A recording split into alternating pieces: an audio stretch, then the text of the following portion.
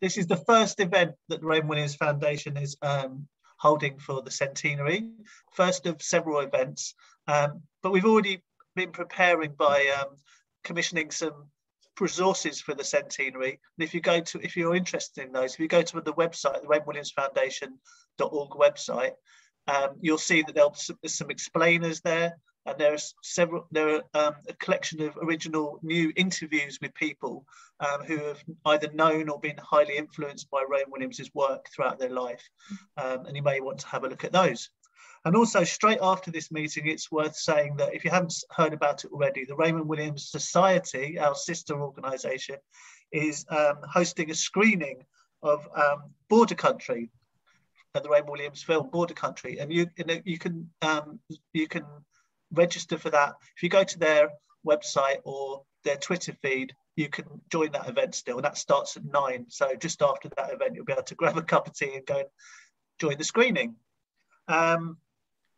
So I'm going to hand over to Sharon now, who's the other coordinator with Raymond Williams Foundation. She's going to say a few words before we start the readings.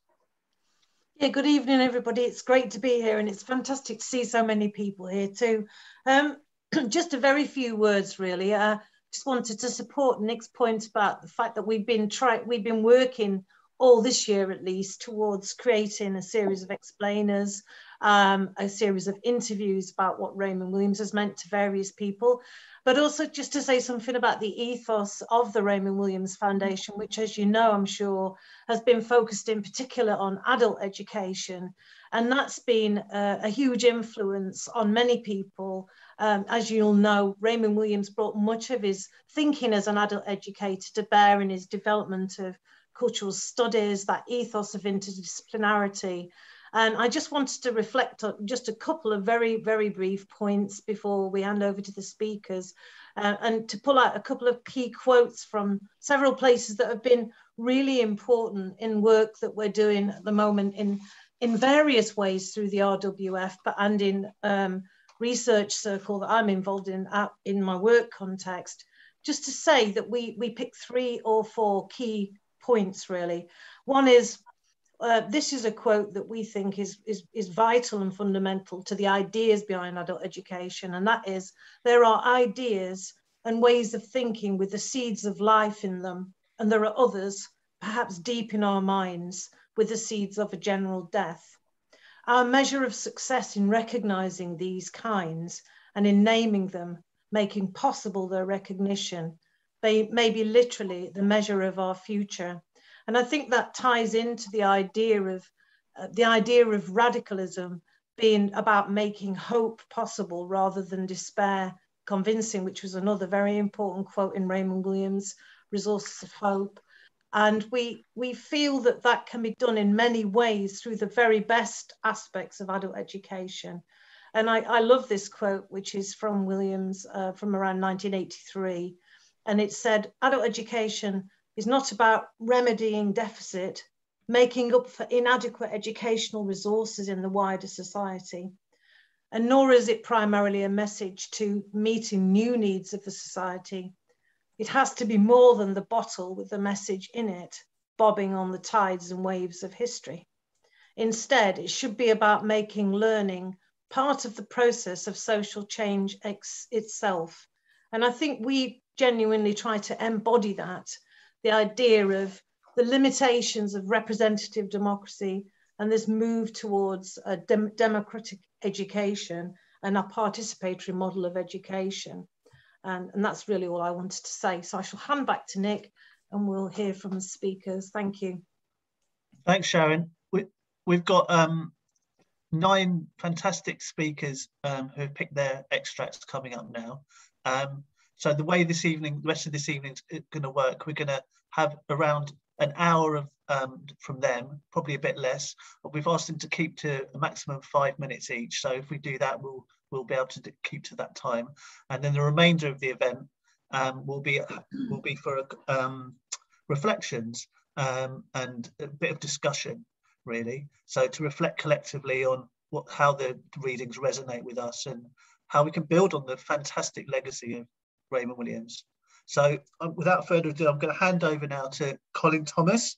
Colin's film director, and produced a fantastic film, directed a fantastic film, Border Country, about Raymond Williams. And so I'm going to hand over to Colin now. Thanks, Colin. Thanks, Nick. The extract I'm going to read is from Raymond Williams' first novel, Border Country, and the extract that I'm going to read is a description of an Eisteddfod in the fictional village of Glenmawr. It seems to me to convey the strength of the culture that Raymond Williams grew up with, and the culture that was then belittled and patronized when he moved to Cambridge.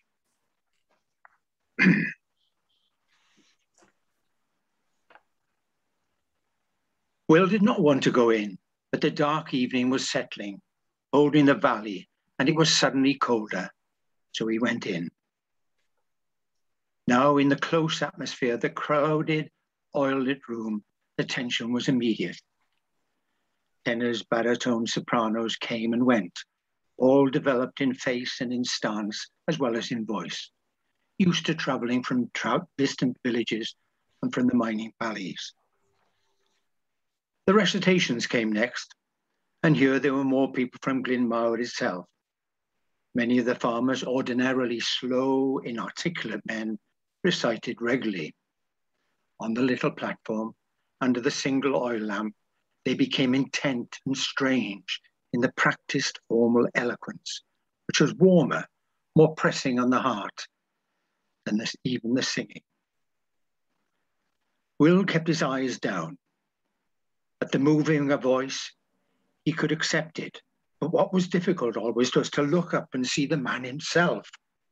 Ewan Davis, Josh Evans, Evan Priest. It was time now for the choirs, and Will knew, looking up, that it was of no use at all even trying to keep separate.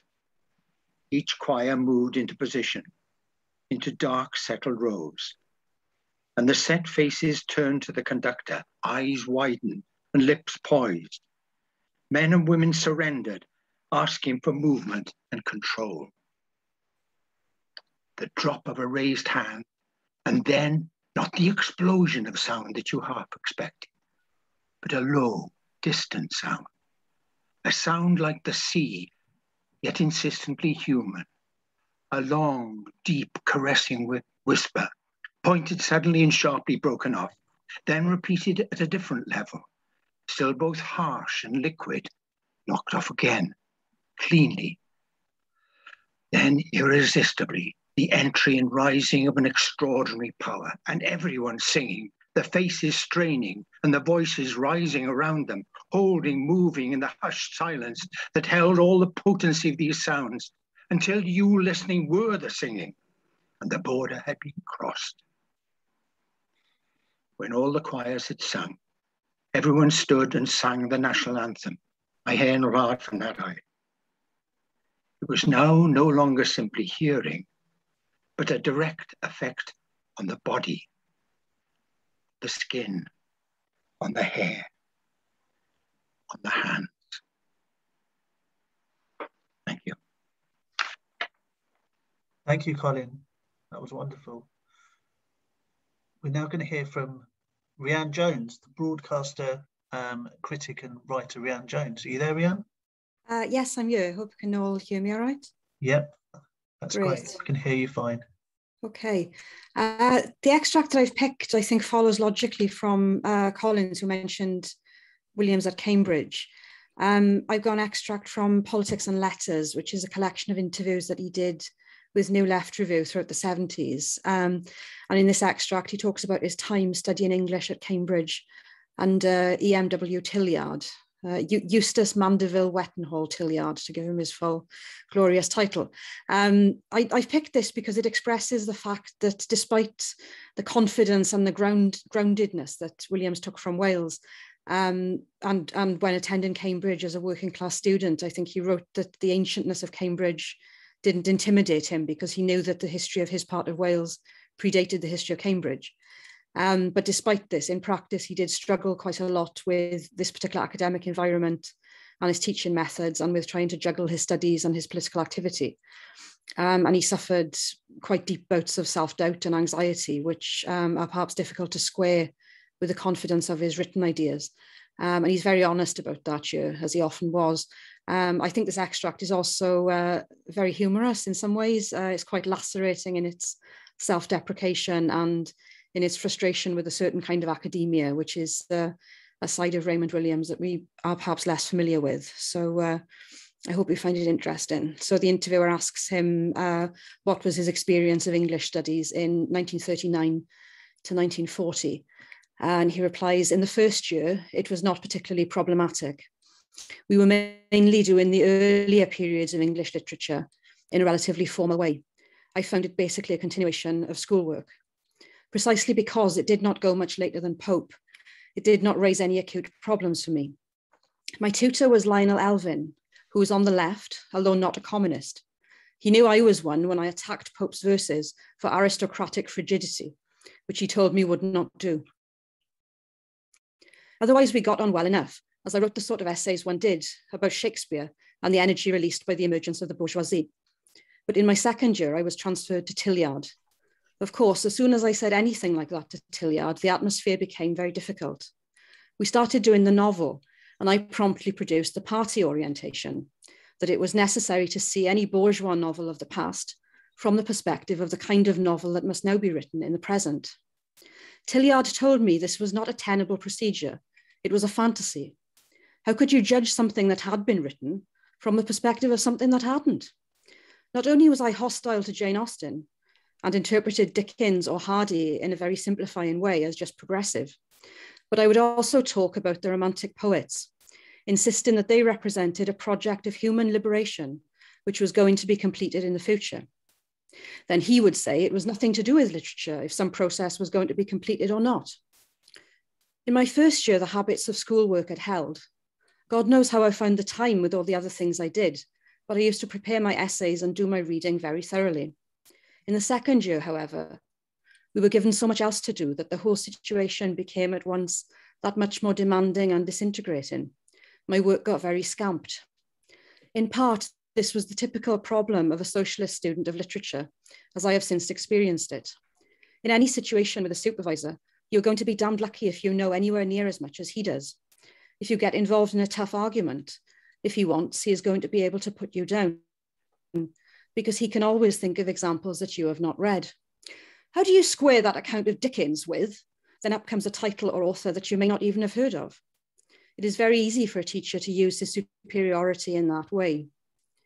In my case, I was involved in constant political activity and other kinds of writing, practical priorities that were in keeping with my theoretical principles.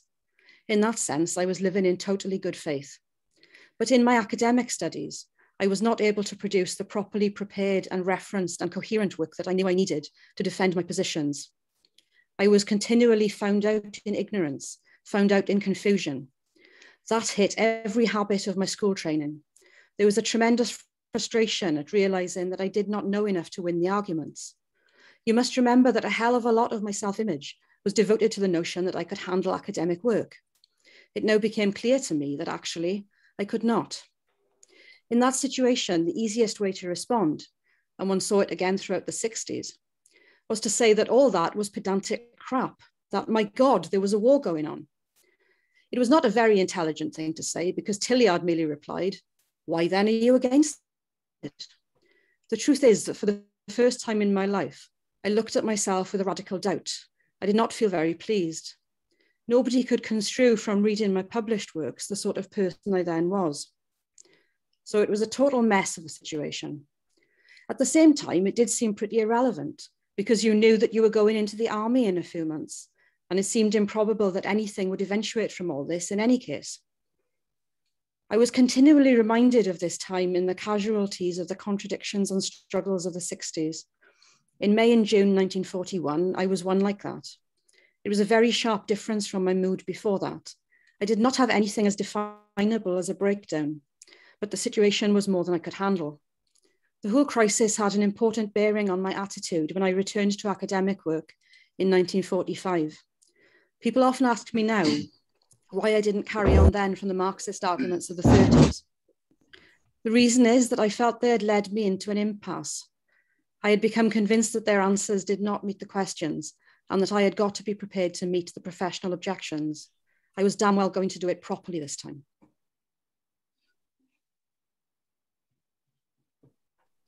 Rhiannon, that was fantastic again.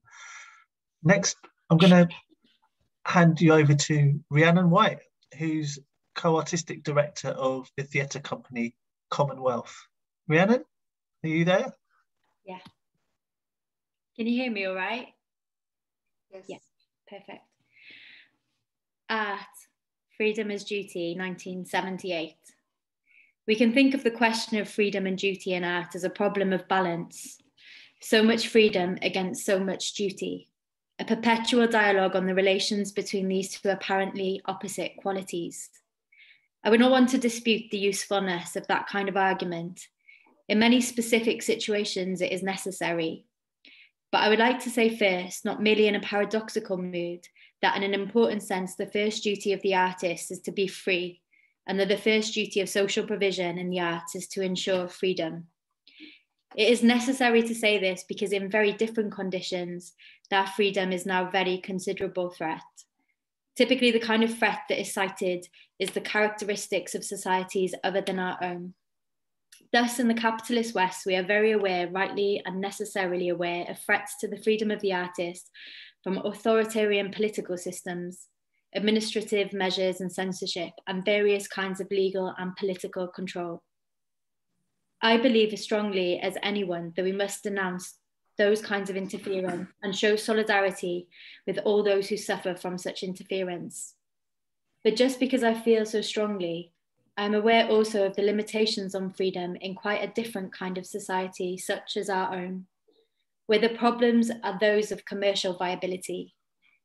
There is, of course, a not inconsiderable area of difficulties of a more political and legal kind, but I am thinking of the commercial constraints primarily, where you can say that at times freedom in our society amounts to the freedom, but I can say the commercial constraints primarily where you can say that at times freedom in our kind of society amounts to the freedom to say anything you wish, provided you can say it profitably. That is to say, there is no problem about saying anything or writing anything except in the sense of finding normal distribution, normal working conditions. There is a deep correlation with profit, and this does impose constraints of a certain kind. In neither of those situations, neither that of authoritarian political pressures nor that of commercial pressure, does an artist want to hear from one kind of person about duty, because duty is often simply the name for the exertion of that pressure. The duty to serve the state or serve the cause, the duty to entertain the public or to write something that they want to read, which usually means something that fits somebody's marketing prediction about what others want to read. Against all these restraints on the artist's freedom, we have to be very firm. The philosophical defense of the freedom of the artist can be made in terms of his rights as an individual or of his rights as an artist. I don't want to dispute either of these defenses, although they are not the way in which I would primarily put things myself. I think that the need for freedom in the arts is above all a social need. I think that the very process of writing is so crucial to the full development of our social life that we do, in an important sense, need every voice. The extreme complexity of any historical and social process being lived out in a particular place at a particular time, the extreme complexity of the interaction of individual lives with all those general conditions means that you can never at any time say that you've had enough voices or that you have enough representative voices, or that anybody can say in advance what are the important things either to be said or to be written about. This need for many voices is a condition of the cultural health of any complex society. And so the creation of conditions for the freedom of the artist is in that sense the duty of society. Not for the sake of any individual artist and not in terms of some abstract argument about rights, but simply because society needs all the articulated experience and all the specific creation it can get. Thank you. Thank you, Rhiannon. Thanks so much.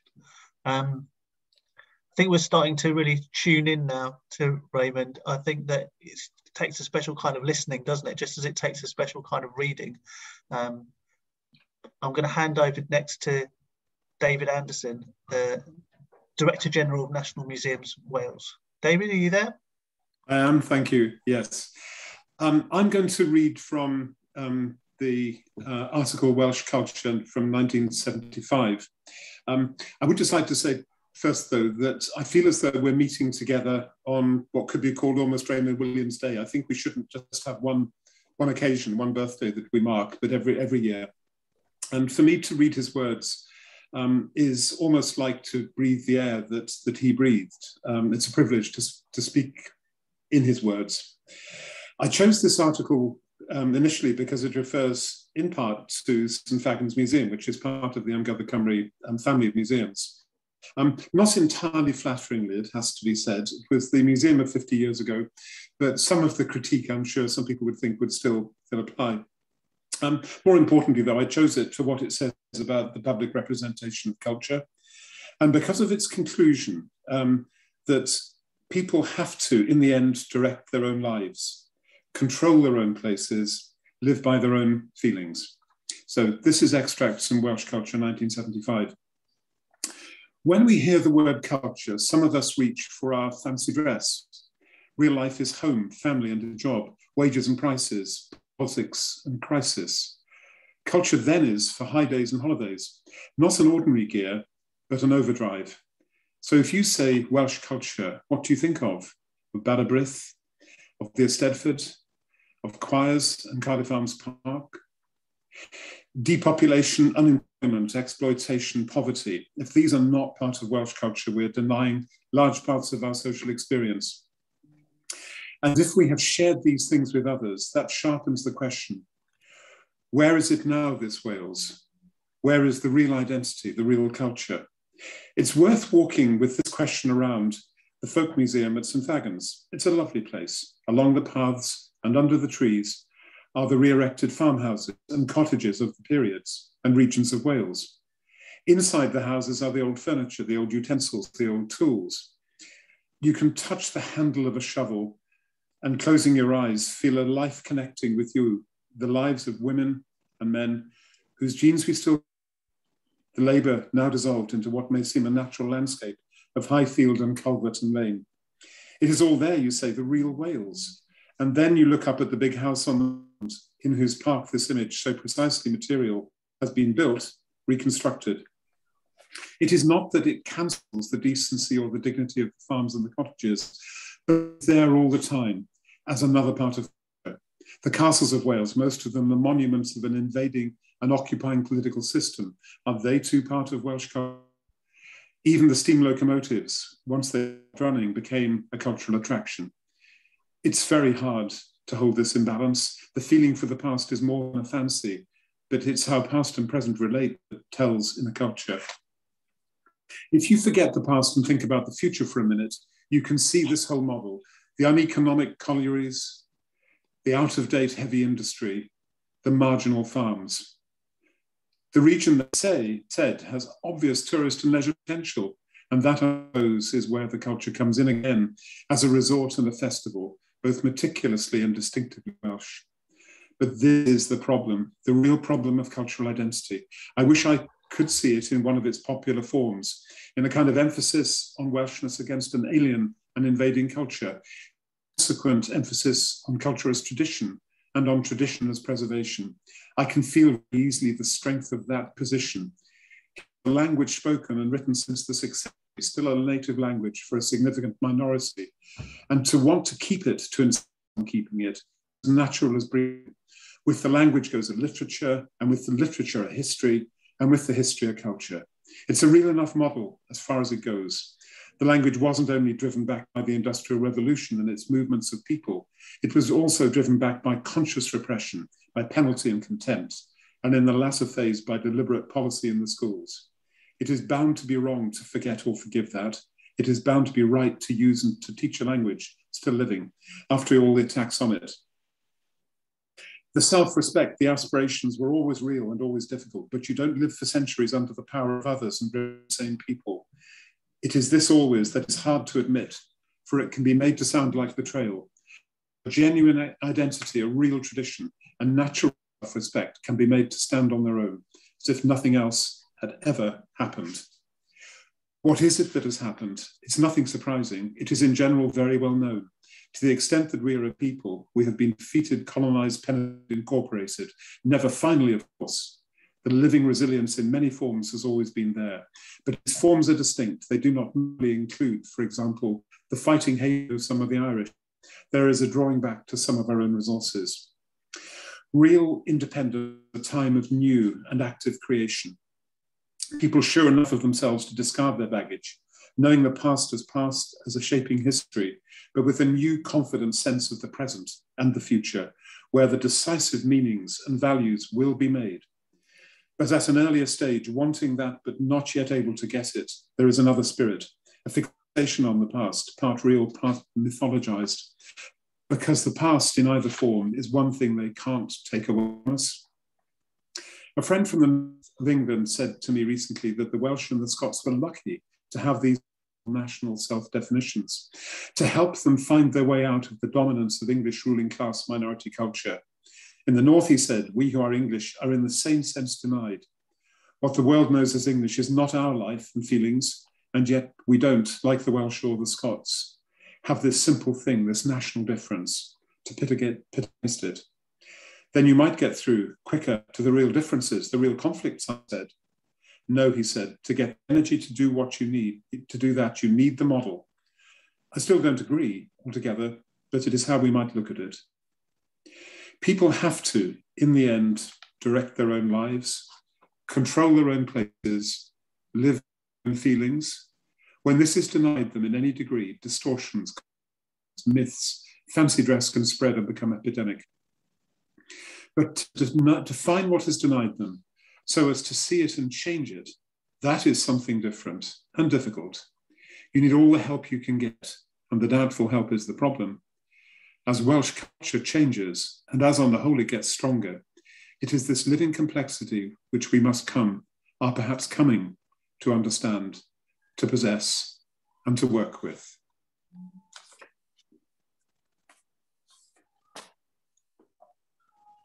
Thank you very much indeed, David. Fantastic.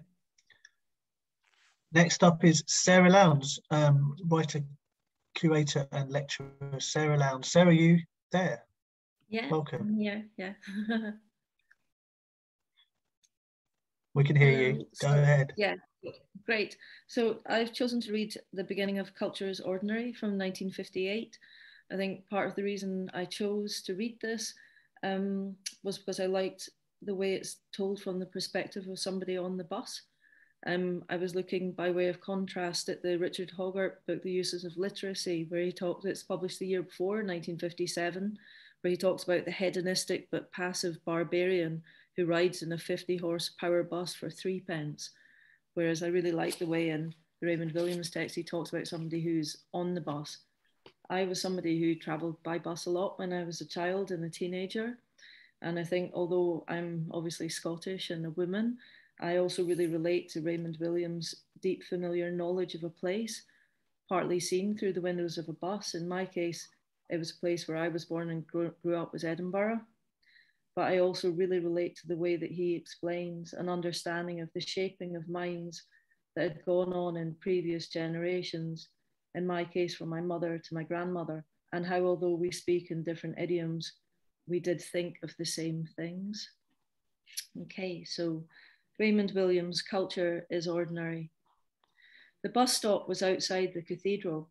I'd been looking at the Mappa Mundi with its rivers out of paradise, and at the chained library where a party of clergymen had got in easily, but where I had waited an hour and cajoled a verger before I even saw the chains.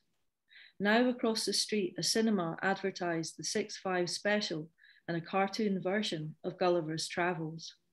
The bus arrived with a driver and a conductress deeply absorbed in each other. We went out of the city, over the old bridge, and on through the orchards and the green meadows and the fields red under the plough. Ahead were the black mountains, and we climbed among them, watching the steep fields end at the grey walls, beyond which the bracken and heather and whin had not yet been driven back. To the east, along the ridge stood the line of grey Norman castles. To the west, the fortress wall of the mountains. And then, as we still climbed, the rock changed under us. Here now was limestone and the line of the early iron workings along the scarp. The farming valleys with their scattered white houses fell away behind. Ahead of us were the narrower valleys, the steel rolling mill, the gasworks, the grey terraces, the pit heads. The bus stopped and the driver and the conductors got out, still absorbed. They had done this journey so often and seen all its stages. It is a journey, in fact, that in one form or another we have all made. I was born and grew up halfway along that bus journey. Where I lived is still a farming valley, though the road through it is being widened and straightened to carry the heavy lorries to the north. Not far away, my grandfather, and so back through the generations, worked as a farm labourer until he was turned out of his cottage and in his 50s became a roadman. His sons went at 13 or 14 onto the farms, his daughters into service. My father, his third son, left the farm at 15 to be a boy porter on the railway and later became a signalman, working in a box in this valley until he died. I went up the road to the village school where a curtain divided the two classes, 2nd to 8 or 9, 1st to 14. At 11, I went to the local grammar school and later to Cambridge. Culture is ordinary. That is where we must start. To grow up in that country was to see the shape of a culture and its modes of change. I could stand on the mountains and look north to the farms and the cathedral, or south to the smoke and the flare of the blast furnace making a second sunset. To grow up in that family was to see the shaping of minds, the learning of new skills, the shifting of relationships, the emergence of different language and ideas. My grandfather, a big hard labourer, wept when he spoke finely and excitedly at the parish meeting of being turned out of his cottage. My father, not long before he died, spoke quietly and happily of when he had started a trade union branch and a Labour Party group in the village, and without bitterness of the kept men of the new politics. I speak a different idiom, but I think of these same things. Culture is ordinary. That is the first fact. Every human society has its own shape, its own purposes, its own meanings. Every human society expresses these in institutions and in arts and learning. The making of a society is the finding of common meanings and directions, and its growth is an active debate and amendment under the pressures of experience, contact, and discovery, writing themselves into the land. The growing society is there, yet it is also made and remade in every individual mind. The making of a mind is first the slow learning of shapes, purposes, and meanings, so that work, observation, and communication are possible. Then, second but equal in importance, is the testing of these in experience, the making of new observations, comparisons, and meanings. A culture has two aspects: the known meanings and directions which its members are trained to, the new observations and meanings which are offered and tested. These are the ordinary processes of human societies and human minds, and we see through them the nature of a culture that is always both traditional and creative, that it is both the most ordinary common meanings and the finest individual meanings.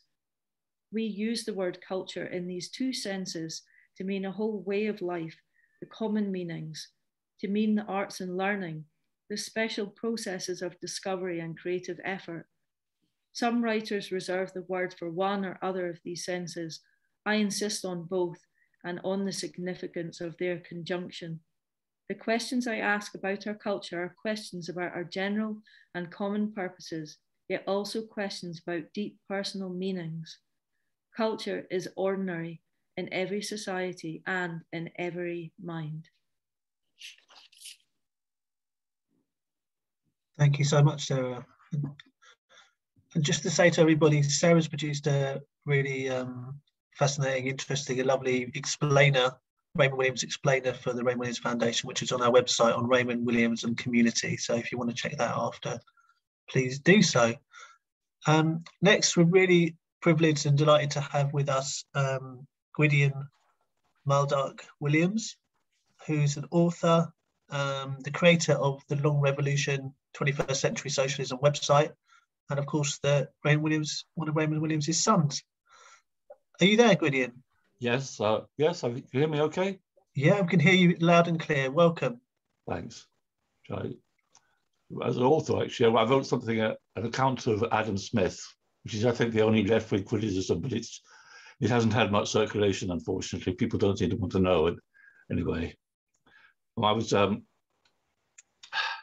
reading some bits from keywords about democracy, because often we use words and we get confused by the meanings, and we often get swamped by the meaning that the sort of official media try to put on them, and democracy in particular. We're told that democracy has just been overthrown in Afghanistan, but I say it never actually existed. There were elections, but they just voted in the local elite, and the people were not much connected, which is why most of them didn't care to die to resist the Taliban, even though I don't think they mostly agreed. Anyway, what my father said on this. For democracy, it is a very old word, but its meaning has always been complex. I have to skip a lot, it's too long. Right. This range of uses can, however, be said at several of these uses, and especially those which indicate a form of popular class rule, are at some distance from any orthodox modern Western definition of democracy.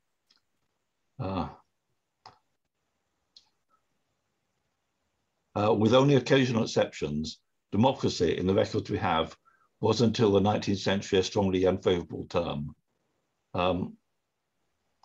Aquinas defined democracy as popular power, where the ordinary people, by force of numbers, govern, oppress the rich, the whole population acting like a tyrant. The strong class sense remained a predominant meaning until the 18th and 19th century, and is still active.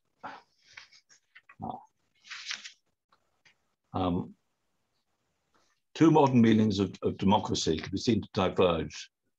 In the socialist tradition, democracy continued to mean popular power, a state in which the interests of the majority of the people were paramount, and in which these interests are practically exercised and controlled by the majority. In the liberal tradition, democracy means open election of representatives and certain conditions, democratic rights, free speech, which are maintained. Yes, there's the Leninist thing about bourgeois democracy. If the predominant criteria in elections is free speech, other criteria are seen as secondary or rejected. An attempt to exercise popular power in the popular interest, as a sample in the general strike, is described as anti-democratic.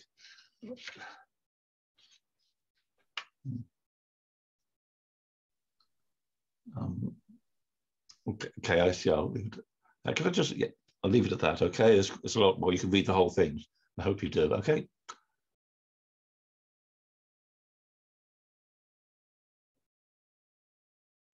Sorry, I pressed. Sorry, I think yes. I think leave it at that.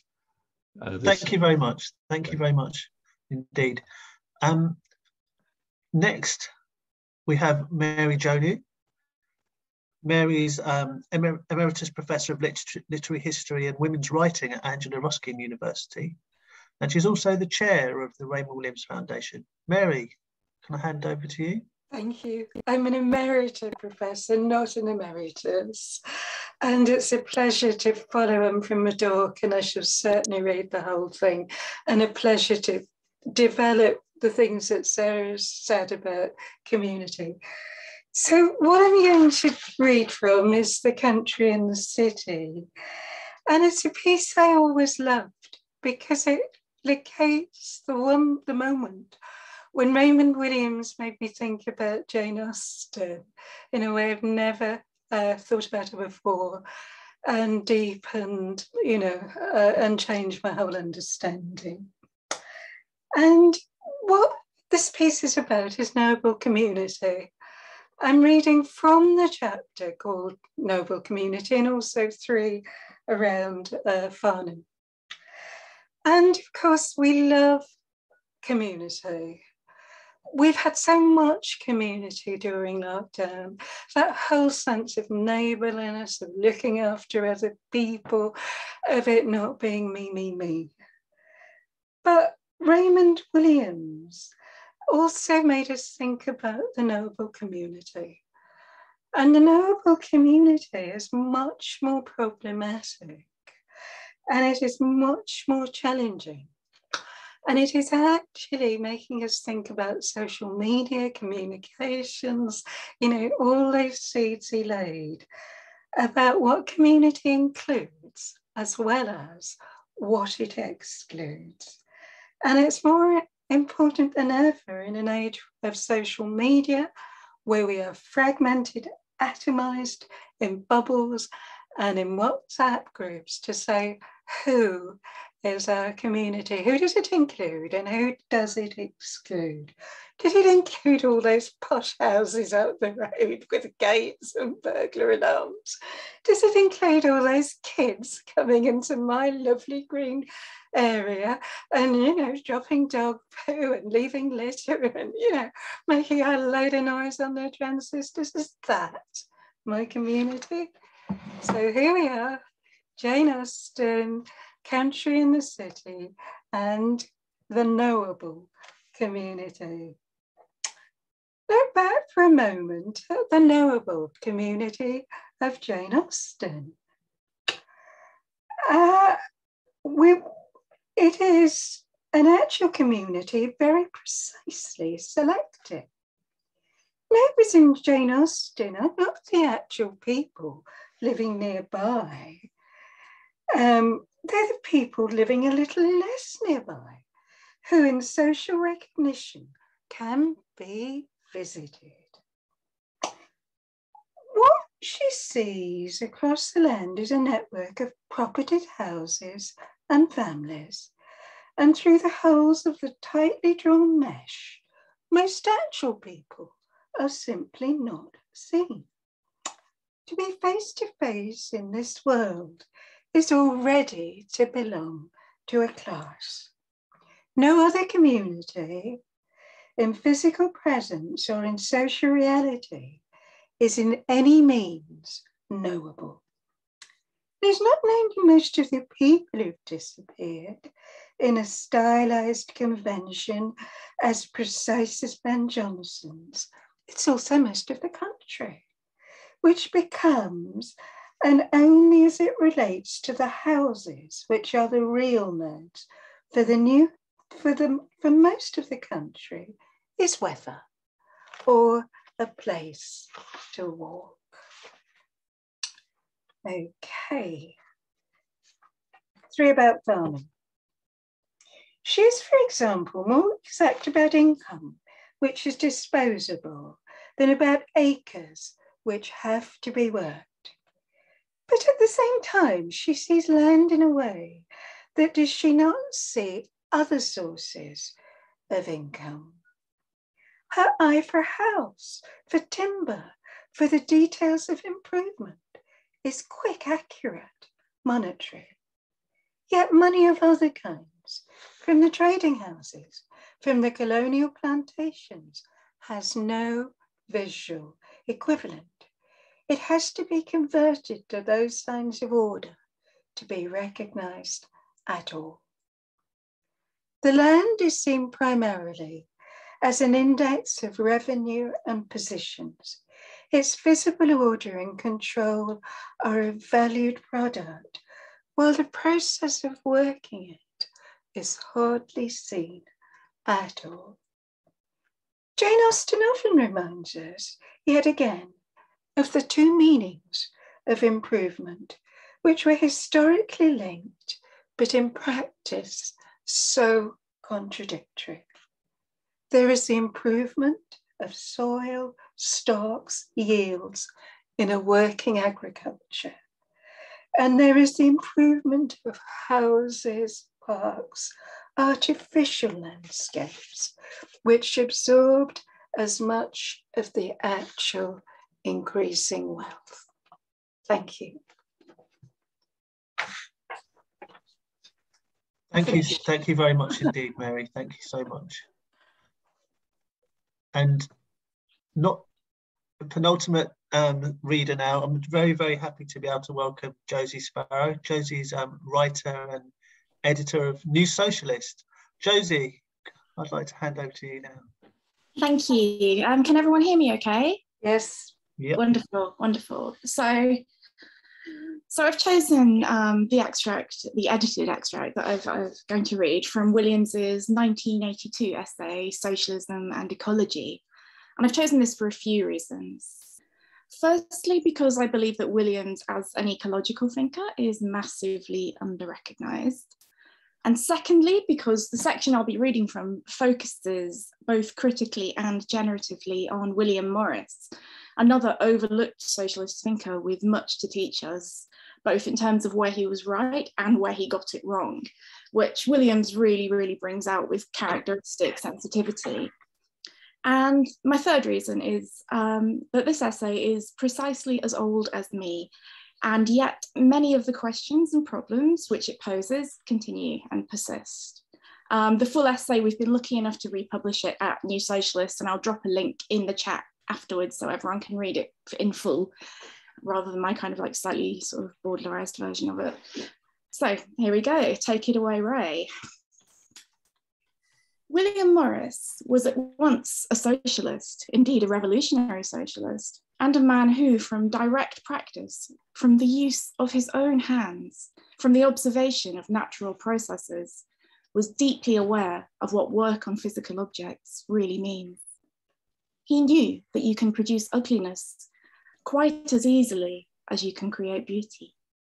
He knew that you can produce the useless or the damaging just as easily as the useful. He could see how many kinds of work seemed specifically designed to create ugliness and damage in their making and in their use. He thought about this not only in general ways, but from his own practice as a craftsman. His critique of the abstract idea of production was one of the most decisive interventions in the socialist argument. Instead of the simple capitalist quantum of production, he began asking questions about what kinds of production. Morris said, "Have nothing in your home which you do not either believe to be beautiful or know to be useful." It sounds a trite recommendation, but it goes to the center of the problem, and to take it seriously still today would lead to a pretty extraordinary clear out. And it's not just in the home. Suppose we said, "Have nothing in your shops but what you believe to be beautiful or know to be useful." That is a criterion of production which, instead of a simple quantitative reckoning, is relating production to human need. Moreover, it sees human need as something more than consumption, that incredibly popular idea of our own time, which from the dominance of capitalist marketing and advertising tries to reduce all human need and desire to consumption. It is an extraordinary word, consumer. It is a way of seeing people as though they are either stomachs or furnaces. Moreover, if you have a notion of production, which is to supply that kind of consumption, you can only think in quantitative terms. You can never really ask, do we have to accept certain losses, certain local damages because we need this production? You cannot ask whether we need this or that production because of use or beauty. Production becomes insensibly an end in itself, as in ordinary capitalist thinking, but also within a strain of socialist thinking, in which it is seen as, in itself and as such, the answer to poverty. So when Morris brought these questions together and campaigned over so many issues, he was making the kind of junction of two different traditions, which ought to have come earlier, ought to have been better sustained after Morris, and ought to be much clearer and stronger than it is even today. And one reason why this is not the case is that Morris was a victim of the common delusion that before factory production, before industrial and mechanical production, there had been a natural, clean, simple order. Morris, it was located, as for so many 19th century radicals and socialists, in the Middle Ages. A notion that the socialist future would be some kind of reconstitution of the medieval world established itself deeply in his thought, although it always worried him. He conceded that if a machine would save us from boring work, then we should use it. But the main tendency was always towards the reconstitution of an essentially simple peasant and craftsman order. Now, I don't have to tell you how strong that kind of thinking still is within the ecological movement. It is seen by many good people as the only way of saving the world.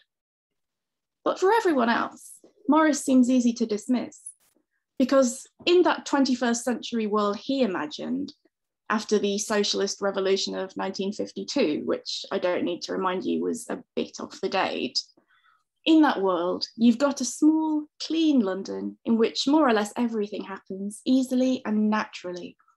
If you feel like doing something, then you do it, because in any case, there's enough. Yet all this sufficiency happens somewhere mysteriously off stage. And back by the river, there is only the visual beauty, the sensitivity of friendship and comradeship. There is a pervading sense of leisure and space and peace, where all the human values can be sustained and developed. But that's it. It is a sweet, spacious, clean little world where the problems of production have not just been questioned, but have been pushed out of sight. Morris was right to observe towards the end of his life that he probably thought and imagined in that way because he was himself born rich by inheritance and was always able, as a marvelous craftsman, to earn a good living by doing the kind of satisfying work that other people actually wanted done. Rich people, incidentally, were the only customers who could afford to buy craftsmanship of his quality. He said that all that probably coloured his views. Well, yes, it did. It is an honest admission. And this is one of the tangles that we have to sort out. Thank you so much. Thank you. Thank you, Josie. That was wonderful. Really lovely.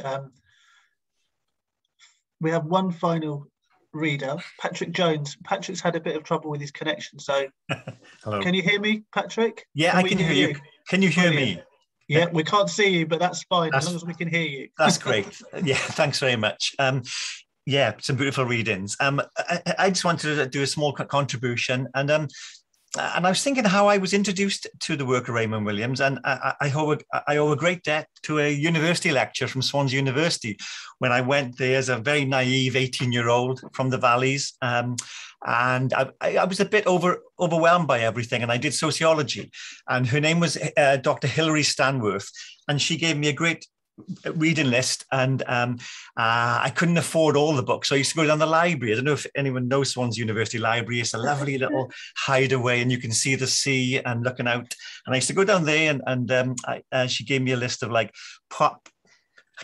Paulo Freire, Pedagogy of the Oppressed, and Raymond Williams, Culture and Society was two of the books that she directed me to, and I would go down there and just devour them. Really, I didn't understand everything of that because I was, I said I was more interested in playing football in those days, but I just liked the reality of the words. And I think then it's only when I went into the world of work that I really understood a lot of Raymond Williams's work, and I taught adult literacy in that class up in Blackwood, which was a fantastic experience about the ordinariness of culture and the power that was being denied us, our voices. So that was my little introduction, just to say that's where it started many years ago. And I've just got two short quotes, which to me, they felt quite resonant to today's world that we're living in. The first one was from 1975. Real independence is a time of new and active creation.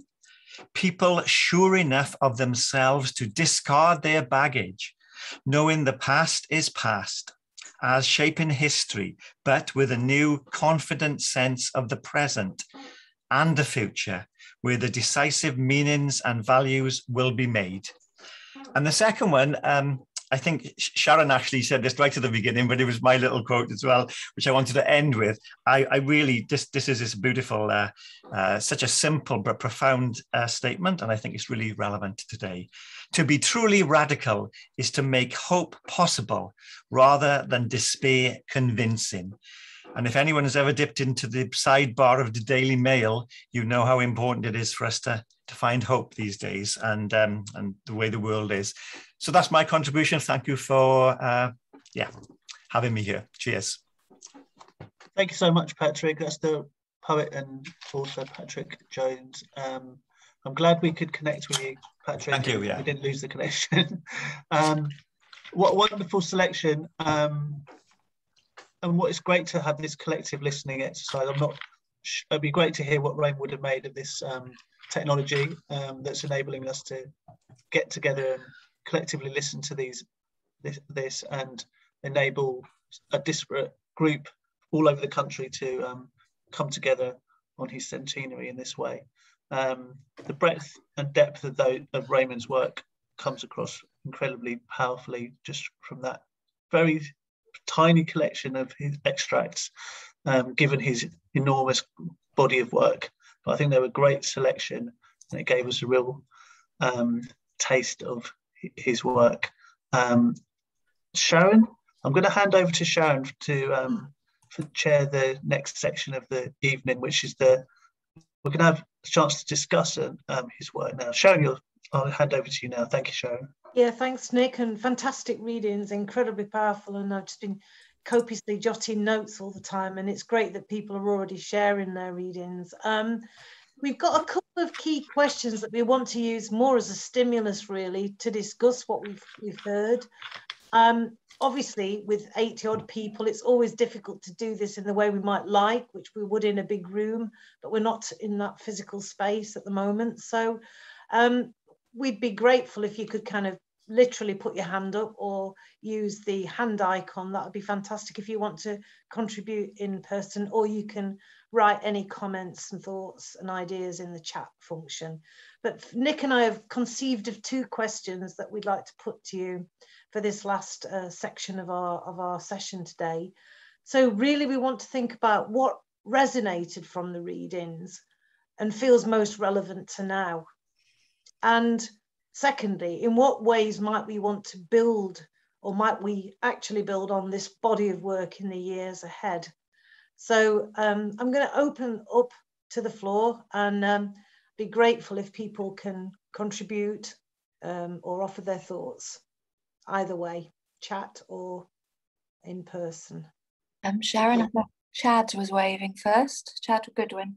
Okay, brilliant. Chad, over to you. I found it very striking that we've had a number of Welsh contributors this evening, and the sense of culture, and in many ways the differences between English and Welsh culture. And I don't want to get into that too much, but I had the experience of living and working in Mid Wales myself for 5 years in the 1970s. This was in Mid Wales, not anywhere near Pandy. But that sense of community was very powerful and very strong. And that really did influence me at the time. And so when you look back at Williams's life, and in reading more about it in preparation for the course I'm doing on him, this has become more apparent that background, that sense of community, that sense of solidarity is such an important part of his whole life, really, and his whole writings. I think that's really quite striking. And given that the way we've been thinking, since the Thatcherite years and so on, and the fragmentation of society and all the rest of it, that to me, actually in many ways is the main message that Raymond Williams gives us, that you can't let go of that. If you lose that sense of community and solidarity, you are lost, basically. And that's what I find so powerful about so many of his writings in so many different aspects, that, you know, I do feel I have a connection with that, having lived in Wales myself. Yeah, not for very long. I sort of, you know, you asked about the resonance of what we've been hearing, and that's the resonance I get. And I do think that that sense of community, solidarity, and then where he went from that with adult education, its importance and all this, it all fits. It's all part of that same thing about solidarity and supporting each other. Yeah, that's it for me. So. Thank you, Chad. Yeah, associationism. Yeah, really important. Anybody want to follow on from that? So I can't see hands or anything, so Claire's kindly letting me know.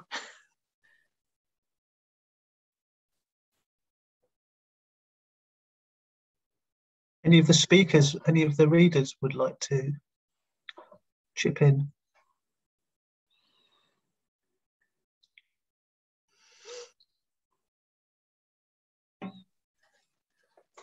I'm sure you must. Yeah.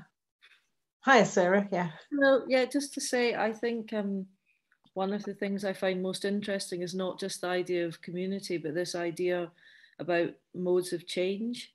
So in the extract that I read, I found it really interesting that he spoke about his grandfather as a labourer and then as his father as a Labour Party organiser.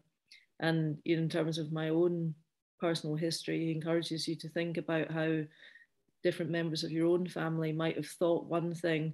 That idea grows through the next generation. So it's not merely just being connected, it's also a development of ideas as well. And that's what I find really interesting, is that we'll all have people in our families who have slightly different politics, but maybe that politics developed over many years. And that's the thing that I really like about his vision. It's quite a long sweep. It's quite a deep history.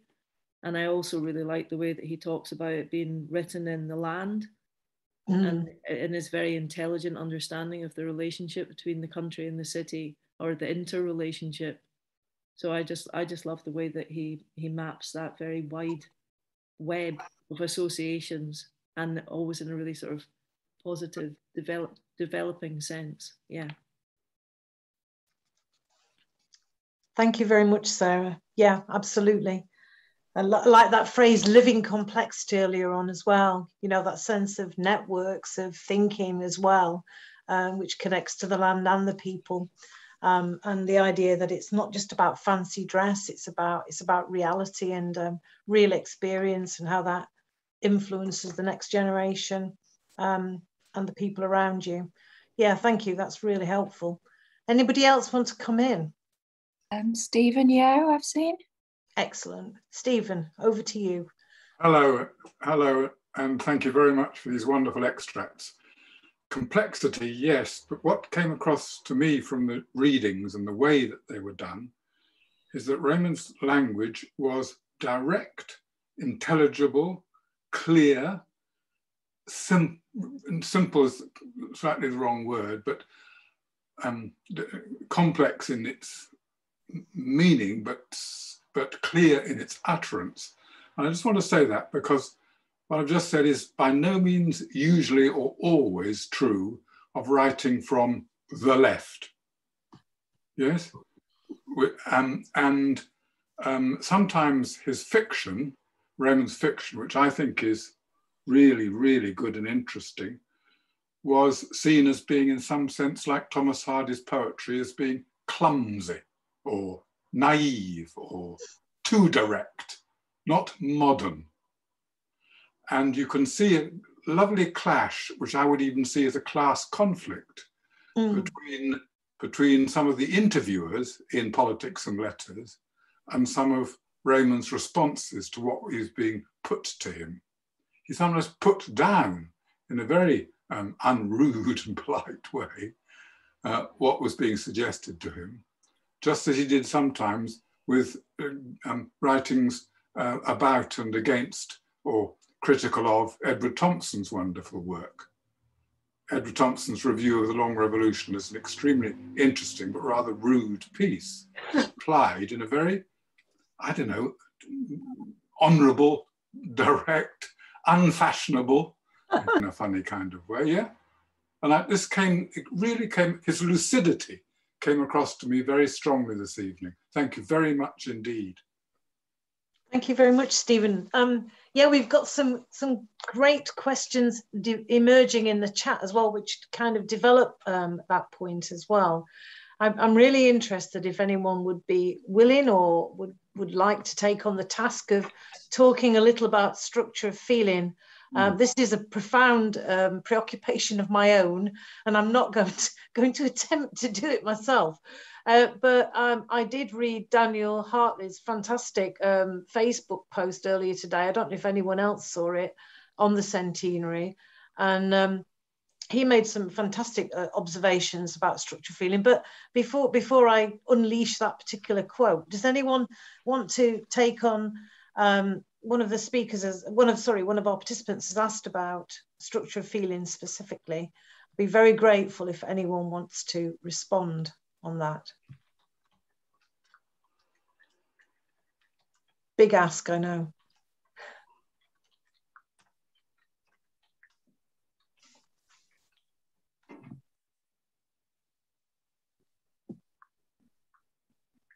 Anyone? Hi, this is David Lusted. I'm up in the top left-hand box here. Hi, David. Hi. I mean, I think structure of feeling is one of the most elusive concepts that Williams ever offered. And I've tended to, over the years, to kind of let it drift to the margins of my thoughts about him. I actually attended a talk once of his where he was taking apart a biographer of the BBC. I can't even remember the man's name. In the most politest but fundamentally destructive way, and left the poor man a gibbering mass at the end. And I thought, well, how does this relate to structure of feeling is what I was thinking. Because clearly for Williams, it was an important concept. It was a crucial one, and it's linked to so many of the themes that have come through the talks today about community, about roots, about biography. Yeah. But on the other hand, when he applies it to political ideas, and especially crucially to literature, I think it loses any real sense of meaning. And I'll throw that in because if there is anybody out there that can define it more carefully, I would be happy to hear it. Mm.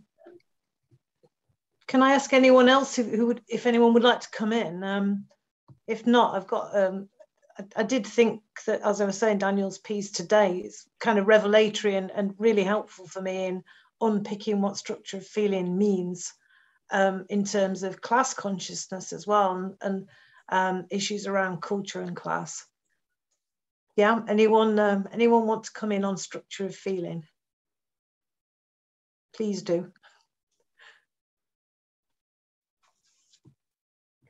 Okay, if no one wants to come in right this second, I'll just read this very briefly, if you don't mind. Just 1 second, I'll just find it.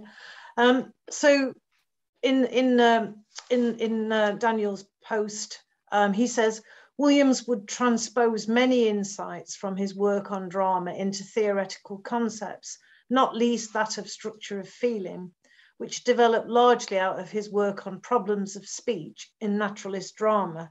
The fact that a register of everyday verisimilitude struggles to attain the full range of human emotion at moments of dramatic intensity. Many of the deepest motivations and feelings are left unsaid, merely hinted at or transferred onto all-encompassing symbols. These unspoken depths are often the locations of our deepest commitments, such that to ignore them, as he accused much orthodox Marxist theory of having done, is to risk political defeat. I just thought that was a really powerful and interesting point. he goes on to say that obviously Thomas Hardy was very much considered to be outside the great tradition by Leavis and others in English literature, and you know, talks about Henry James, quote, basically condescendingly describing him as the good little Thomas Hardy. And he really goes on. Williams saw in that, Daniel says, that there's a split between an educated idiom with which he could think but not feel, and a customary style rooted in the rural working class whose affective depths he channeled, but which was inadequate for advanced intellectual speculation. I think that's really interesting. So he says anyone who's moved between working class and bourgeois worlds will know the internal divisions and crises it can bring about. So yeah, and I can put the post in, by the way, after we've finished. But yeah, don't know if anyone, that sparks any thoughts in it. It really resonated with me, the power of that kind of structure of feeling in connection with class and culture specifically, and about effective language. Yes, Stephen. Do we have to remember that structure and structuralisms were much about, and I think the sense of a contending left was quite important to Raymond, and I think that to as it were, drag structure, to allow structure into feeling, yes, rather than keeping it for reason, yes, I think was in itself something important, to appropriate it away from structuralists and structuralisms, which were parading themselves with great power and complexity on the left. I think this was an important thing in itself, to bring those two words together. Yes, absolutely. Yeah, thank you. I've got Aileen, who I think wants to come in. Aileen Delane. Hi, everybody. Can you hear me okay? So I'm an ethnomusicologist, an anthropologist of music, and I came to Raymond Williams through my University of Chicago supervisor, Martin Stokes. He's based in King's College in London now, and he's from the Welsh borderlands.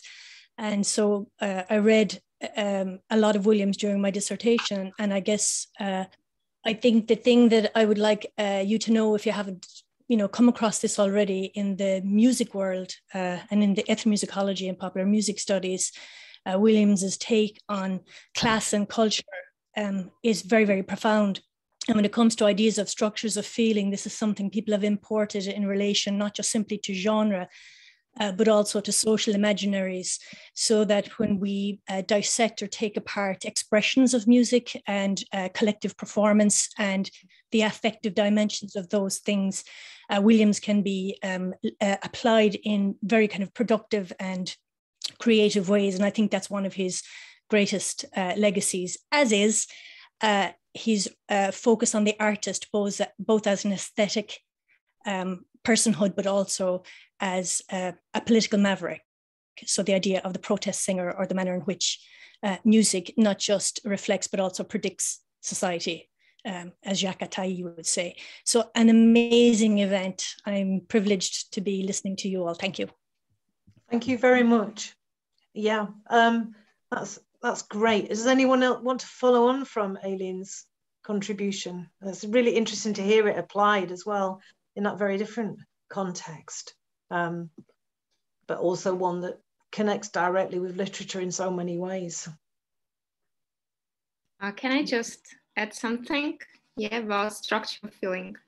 Yeah. Hello to everybody. My name is Alexandrina. I'm a sociologist, and I actually tried to apply the concept of structure of feeling in my research of working class life and struggle in post-Soviet Russia.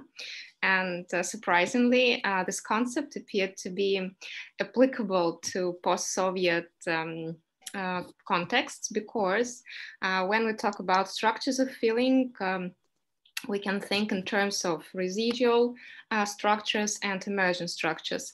And when we think about transition from Soviet to post-Soviet, then we can observe some convergences and some conflicts between different structures. And in my research, I define structure of feeling as an affective or emotive principle which regulates everyday life of city dwellers and residents of working class neighborhoods. So that's how I tried to apply it.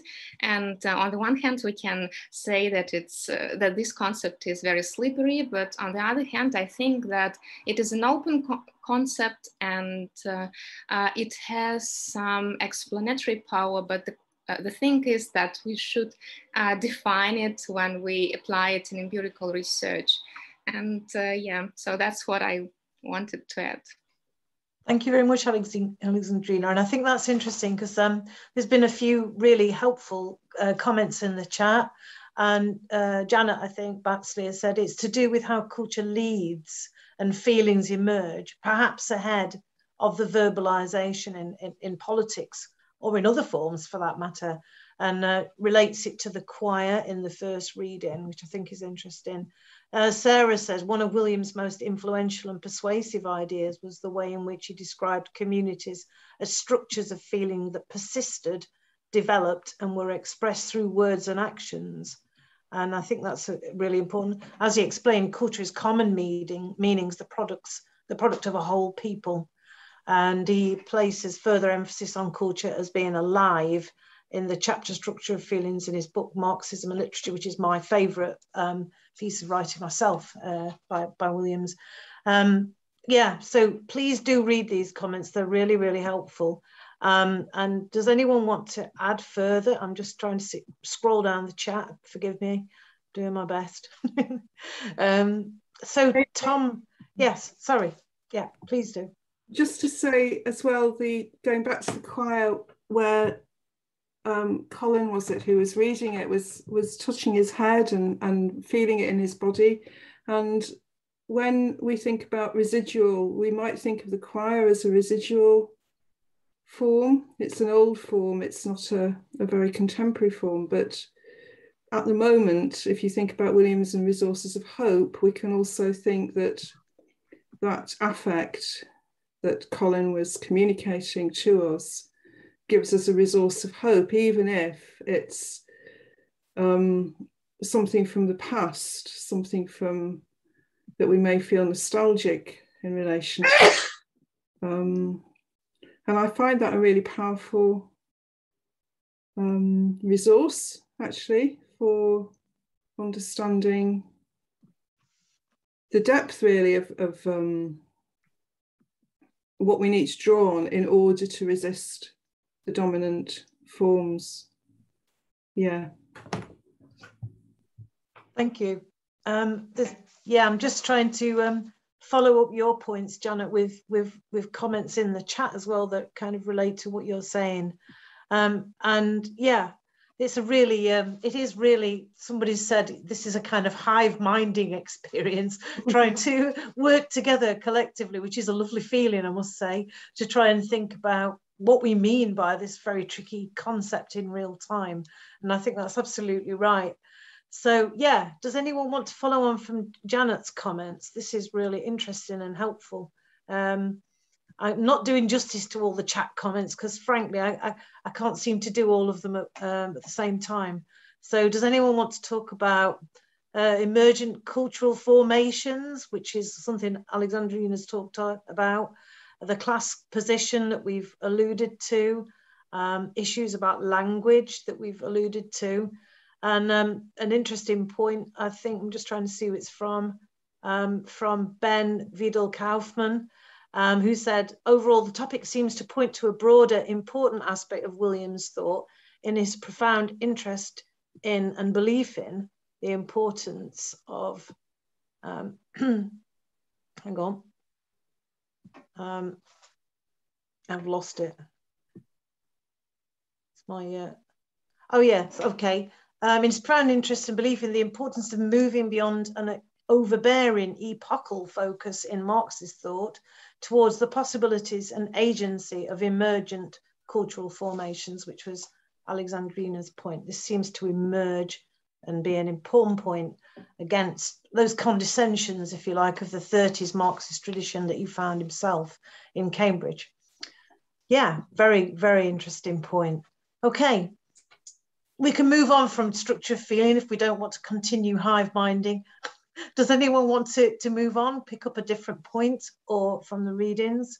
Or importantly, our second question about the importance of Williams's work for our continuing development and thought processes. No, I'm waving like mad to Sharon at the moment. Sorry, yes, can't see anything like that. Apologies, Chad. Yeah, I think, yeah, because we're getting towards the end, there's been so many interesting things that have come out this evening, as one would expect, you know. But at the end, I tend to think whenever I'm trying to say something about Raymond Williams or, you know, teaching around him, you end up with this phrase, resources of hope. Mm. And I just find that incredibly significant. And that he did, you know, all the time, he was trying to put across this message that there are possibilities there and we can do it. And this is what's behind the long revolution, culture is ordinary. The whole thing, it all fits together. And it's all about moving forward together in solidarity as a community, I think. And I'd just like to sort of throw this out, you know, this evening. Is that how we feel? Because, you know, as, you know, this quote we're always using about, you know, making hope possible rather than despair convincing. Mm.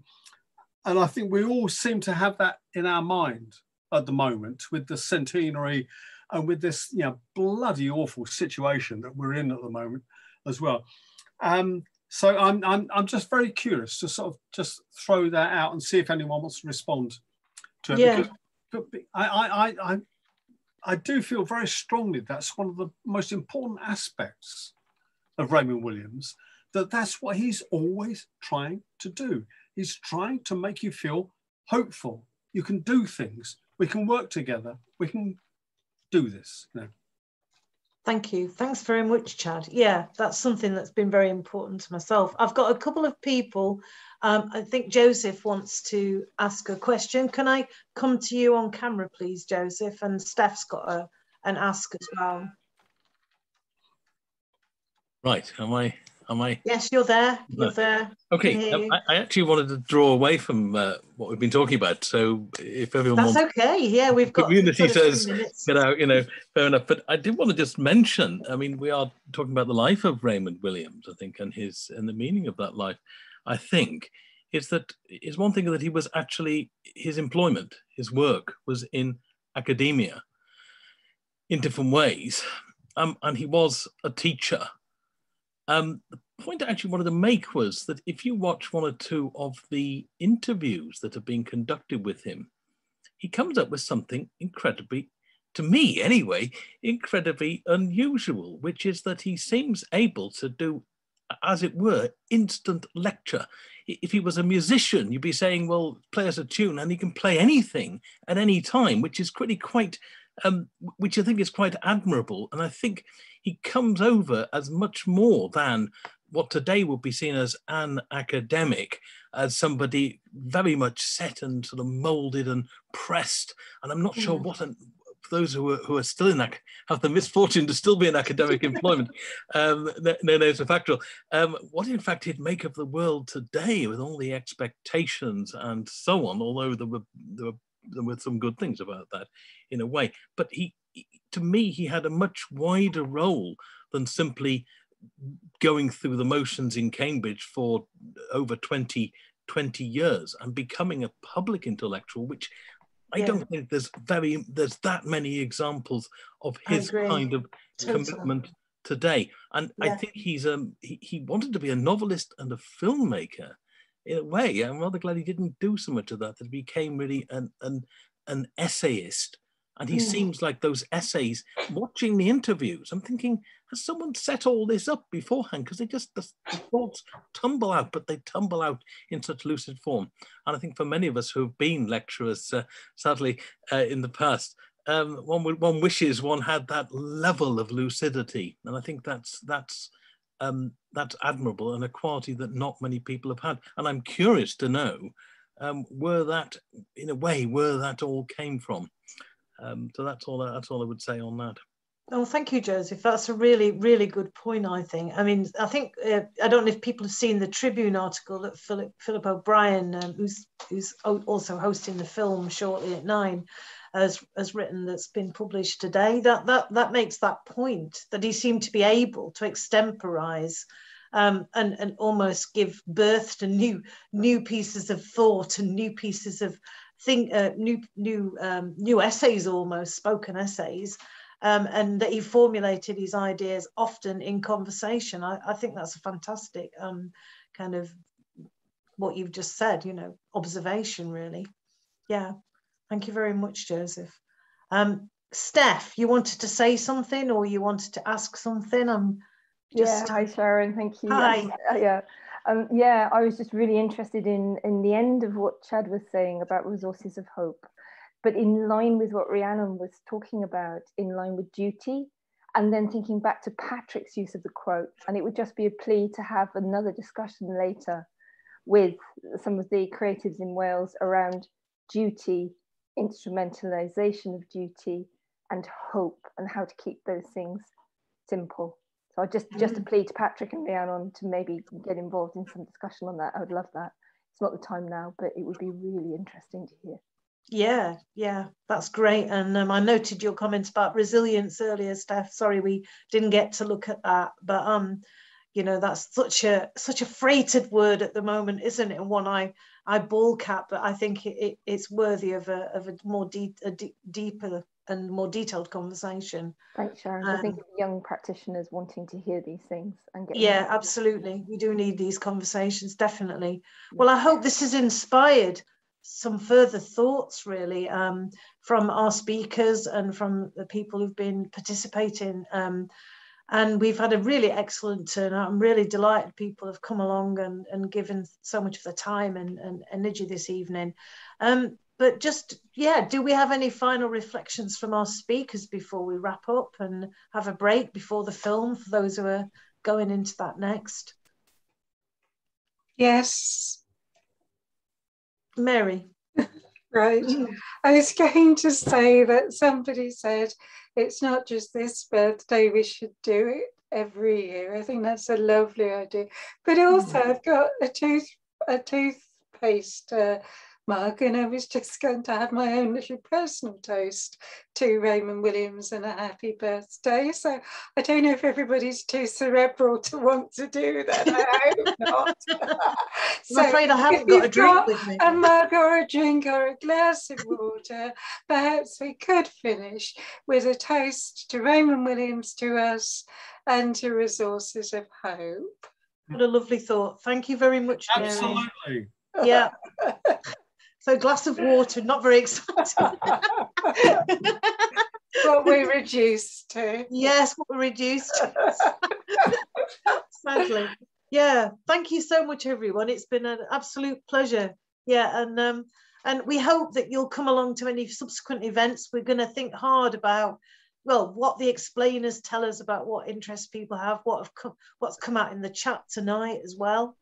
And do look at the chat before we go, and also obviously Nick and I'll make sure it's captured. I must say a big thank you to Claire White as well, who's helped out on the tech side tonight, because I'm really crap at that kind of thing, and it's kept me and Nick on form and together organised. So many thanks, and thank you, Claire. Yeah, thanks to everybody for contributing. Thanks everyone. Thanks to all our speakers. Thank you so much. Thank you, Nick.